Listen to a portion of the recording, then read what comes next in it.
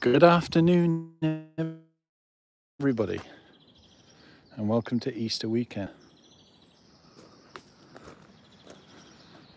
We've had this on a road trip. The Kia EV9. It's a behemoth. Look at the size of it. If I stand over here, it just fits in shot. Now on TikTok, I'm seeing love-hate.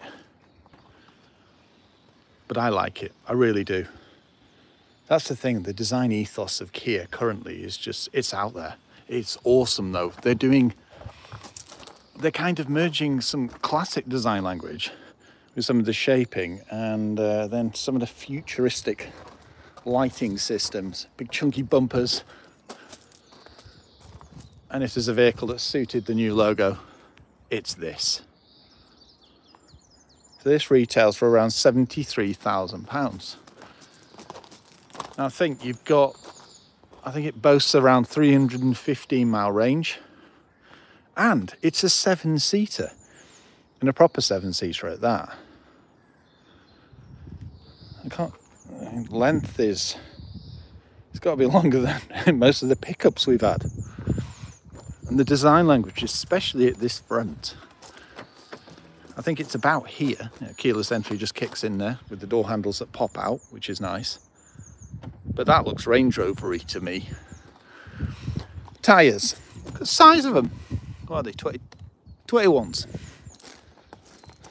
And wheels designed for EVs. Yes, it's going to be a heavy old beast. What do you reckon? 3 ton possibly?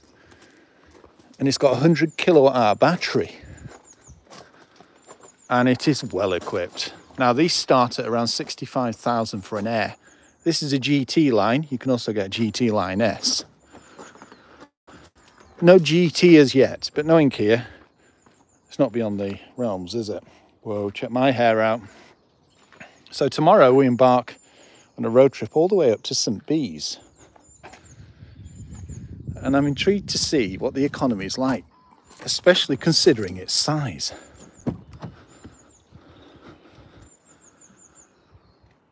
Yep, memory everything.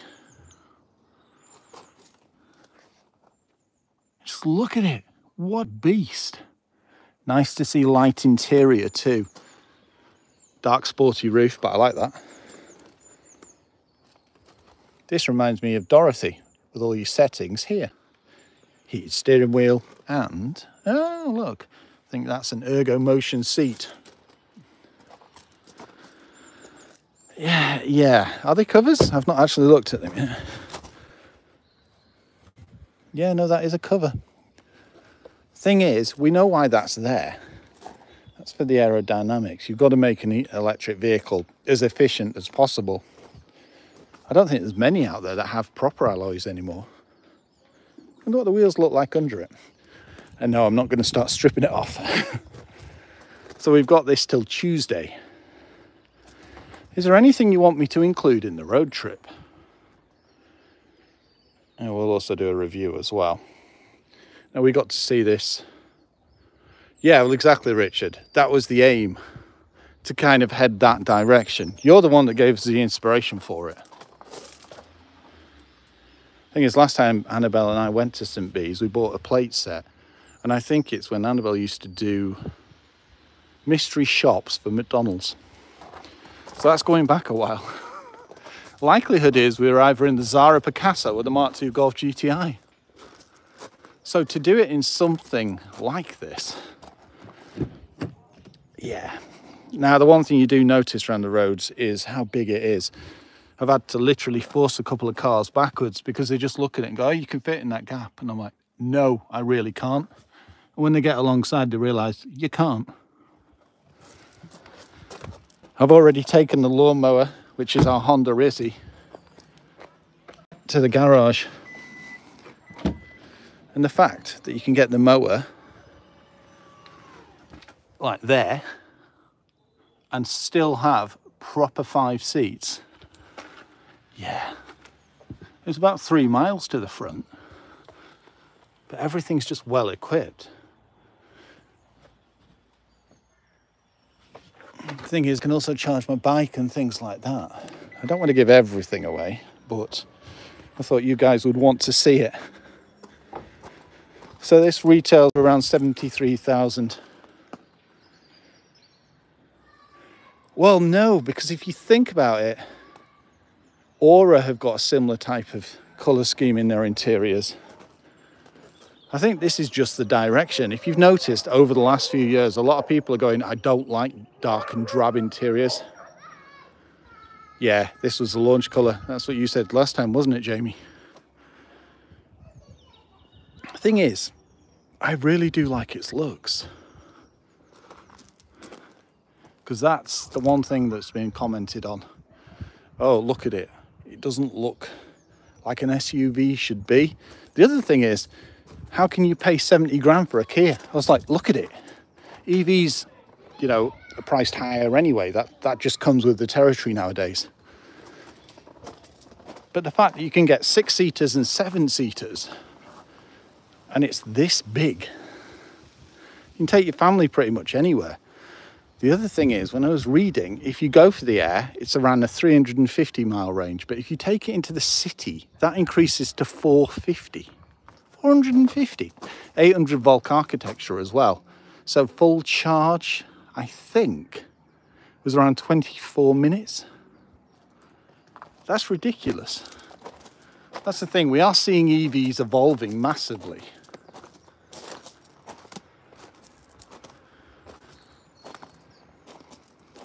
This is where you charge it. Just press this and ta-da! So we had it on charge the other day. I think it had 132 miles of range, and to top it up was 6.5 hours. And that's at 7.1 kilowatt. So you can get a decent charge overnight. And if you get a tariff like ours, which I can't remember what it is it 3 or 4 pence per kilowatt hour? Because that's the only thing that'll let this down. You plug this into a Tesla charger and you're talking... No, it doesn't. I'll go into that in a second. Yeah, if you charge this on a Tesla supercharger, you're talking, what, £1 kilowatt hour? So it's a 100 kilowatt battery. That's 100 quid for a proper full charge. I think this cost us 14 quid to put about 150 miles on it. So yeah, like I've always said, they have their applications. If you've got a Type 2 charger, it makes perfect sense. But if you're going to be permanently using it on, say, the infrastructure that's on main roads, well, yeah, it will get expensive. But bear in mind, a lot of manufacturers do have partnerships with people like Octopus. So you get so many miles at whatever rate. It handles exceptionally well. I mean, yes, it will dip a bit, but because of its weight... I mean, it pulls 0 to 60 in, they claim 5.3. I think it's closer to sub 5. Thank you for the thumbs ups, by the way, and the shares. So yeah, I was surprised. The other thing is it doesn't feel the size it looks. Even when Annabelle was driving it, she was like, well, it feels more like a smaller SUV. Whereas, in all honesty, it's got to be closer to Range Rover size. Breeze block and wheels. I've just found some breeze blocks in the garden. And it's definitely not the weight of a breeze block. It's, yeah, a fair bit weightier. But because of that, it handles like it's on rails. So this is all-wheel drive, so it's got dual motors, and it's around 400 brake horsepower. The Air's rear-wheel drive. The colour is beautiful, isn't it, Richard? Yeah, I know it's not going to be your cup of tea, but I know you'll enjoy the road trip. I hope you've been watching the AT35 off-roading as well. We drive that through a river. And we went off with Damien from the Mud Life, and that was fun. Let's have a look at the cluster.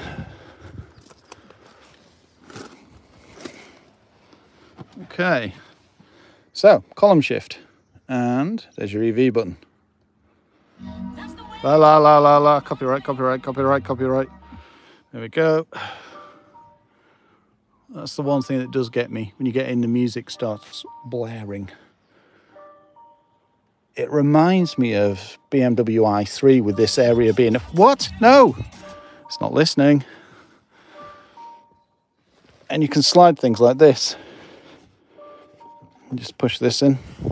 Come in. Because I've only got one hand, things are challenging. There we go. Come on. Oh, there it is. Oh, maybe it doesn't slide. No, I'm talking rubbish. It's not sliding at all. Wireless charger. And on this model and GT Line S, you get things like driving modes. I mean, terrain mode. So it's like off-roady type thing. So with a full charge, we're looking at 280 miles. 248 miles even. I'm going to shut the door, that beeps. There we go. So now the steering wheel's sorting itself out. Put the foot on the brake, we'll see the cluster. Please do not burst into life. No, please be quiet. Thank you.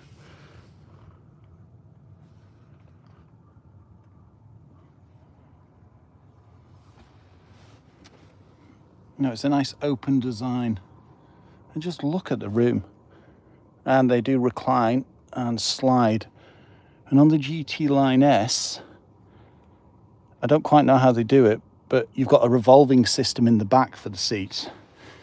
I have to take a closer look at that when I get a chance. Now, I'm really looking forward to the road trip.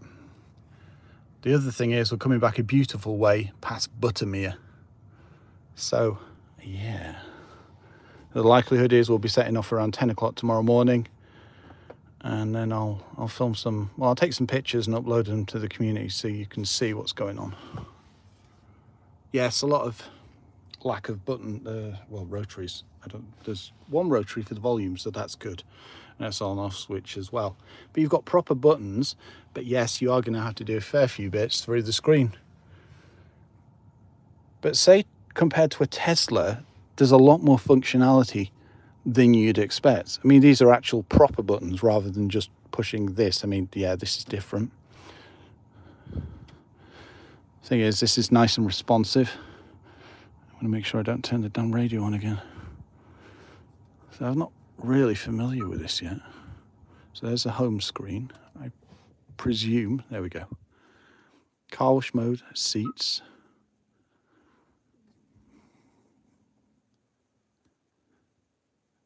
Second row seat, whoa, heat and ventilation. Can I can control the folding of the seats from here. Ooh, I do like that. Right, anyway, yeah, you've had your first look at it. I'll add loads and loads of information in the road trip and obviously the review as well. Right, I won't keep you any longer because it is Sunday and it's like a family day, isn't it?